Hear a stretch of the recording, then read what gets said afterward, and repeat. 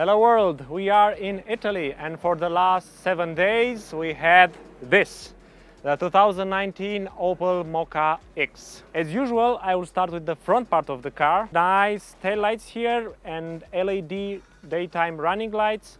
The other lights are classic halogen, but I would say that I was surprised to see the coverage that you get on the street. Pretty good coverage from these lights, even if they are not LED or xenon. Small front air grille here, completely plastic and some plastic chrome. Fog lights on both sides of the car, parking sensors and a lot of plastic. Medium quality plastic, I would mention. Not the one that you get in Audi, but it's decent. The bonnet, small and aggressive, 1.6 CDTI Euro 6 diesel engine, 110 horsepower and 300 Newton meters of torque. I would say it's a quite economic engine, but not extraordinary. For example, for the last 1,500 kilometers, the fuel average consumption was around 5.7 liters per 100 kilometers. And I find it also a little bit not elastic. But let's say this is understandable because we have a small diesel engine. The windscreen is big, you have good visibility from the inside. Let's move now on the right side of the car.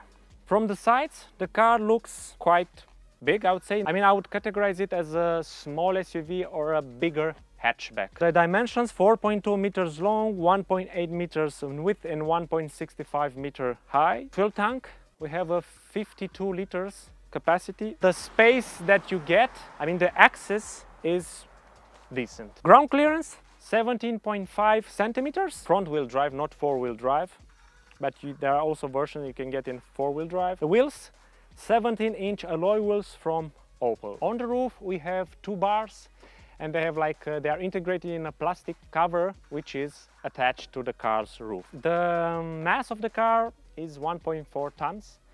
I mean, considering that we have a diesel engine, which is heavier in comparison with a petrol engine, but even so, I would say the 1.6 CDTI engine can handle the mass of the car. Let's move now at the back side of the car. Pretty classic, I would say. Two big tail lights, classic tail lights, no LED. An inscription here, Mokka X. We have also back parking sensors. The trunk, 365 liters of capacity. To be honest, I would have expected 4 more. Okay, now that we have an overview how the car looks from the exterior, let's get inside to have a look also there. I mean, from the inside, you have a lot of space. Sitting position is very comfortable. I mean, it's nice being in the car. Otherwise, we have a lot of plastic, some shining plastic. Actually, this car comes with a lot of features. We have cruise control, we have drive assist systems like hill assist. Yeah, I will also mention the multimedia display system is a 8-inch touch capability, which comes with Android Auto or Apple Car, really smoothly, I would say. Some buttons here. Here is the climate control settings with the parking sensors and start-stop system.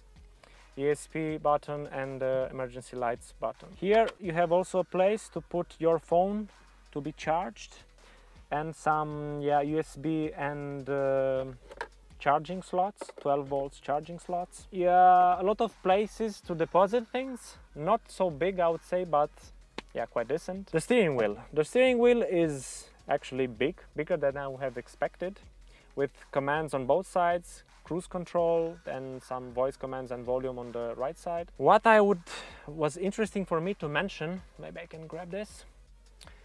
We have, I mean, you can control the dashboard options, but how can you control it? We have 2 buttons here, menu, so you can control from here. And if you want to go up or down, you have like a switch here. This I found it a little bit interesting because I didn't found it on other car vendors, I would say. The lights control here. Let's get now in the back to have a look there. In the back, again, a lot of space, decent space, almost 3 fingers of space here, almost 4 finger of space here. I am 185, the driving seat is configured for me. 12 volt socket here. Yeah, here we have a armrest, I think you can see it. This will definitely, it's attached to the driver seat, but this is definitely helpful. We drove a lot on the motorway and this was helpful for me. Okay, now that we have an overview how the car looks from exterior and also interior, let me get driving it and let me share with you my opinions.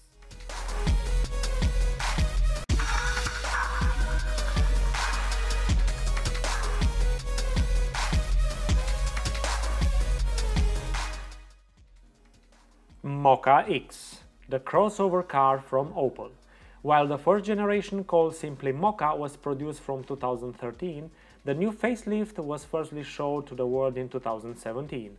There are not so noticeable changes from outside, while the inside comes with quite a few improvements. With more than 800,000 units sold in Europe, it seems for me that the car was actually a deal for the audience.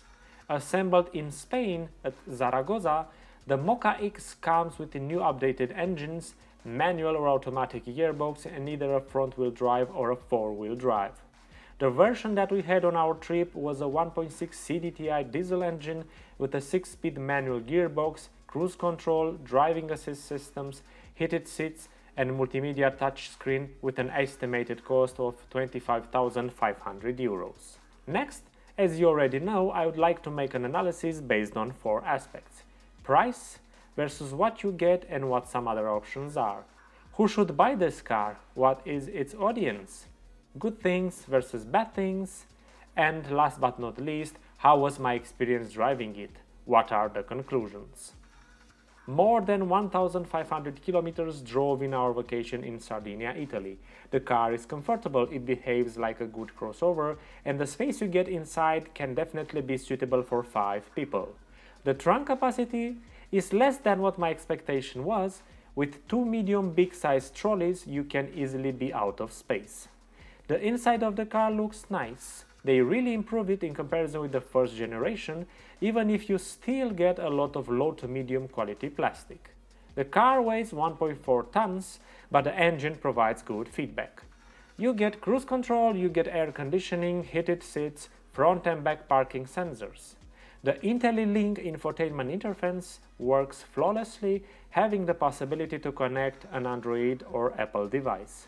Competitors: 23,000 euros Citroën C3 Aircross, 24,000 euros Mazda CX-3, 24,500 euros Honda HR-V, 26,500 euros Toyota CHR, 26,000 euros Seat Arona. Citroën C3 Aircross on the stage from 2017 as a replacement for Citroën C3 Picasso, almost 130,000 units sold. It's a little bit smaller than the Opel, but has a bigger trunk space. Mazda CX-3, manufactured since 2015, almost 180,000 units sold.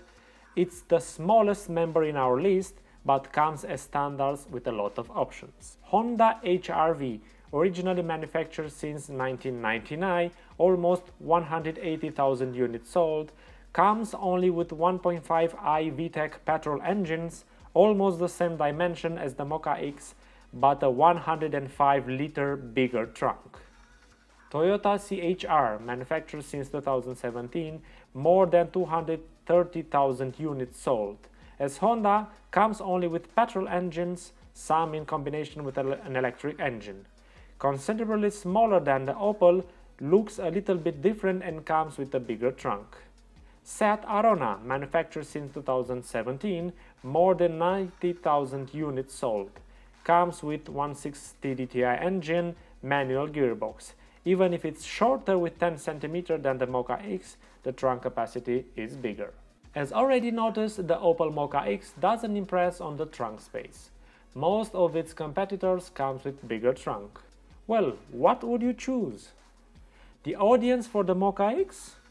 I would say only couples. Due to the lack of space in the trunk, I am tempted to say there will be an issue in case children also come.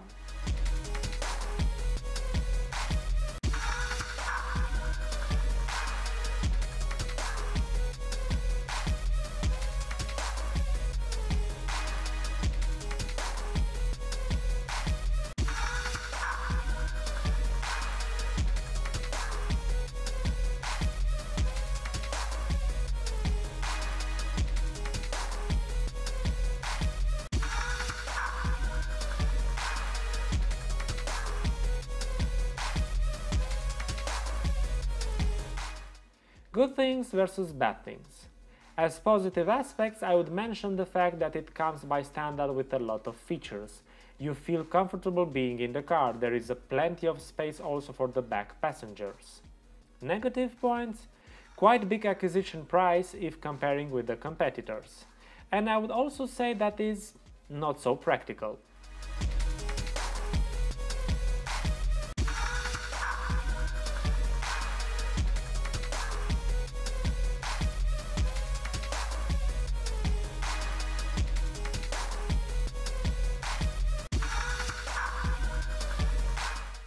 Let's sum up.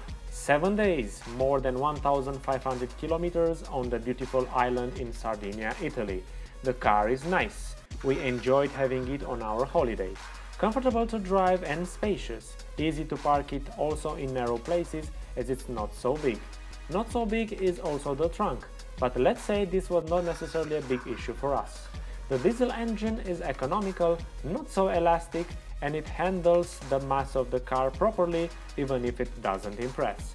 You can also use it for some light off-road adventures, but for this the four-wheel drive system would be a better option. Plastic everywhere, you can also get some leather, but for this you need to pay more, and then most probably you will consider something else superior. The price is a little bit high even if you get as standard a lot of things in the package. And there is a lot of competition on the market for Mokka X. But as the numbers show, people do prefer it.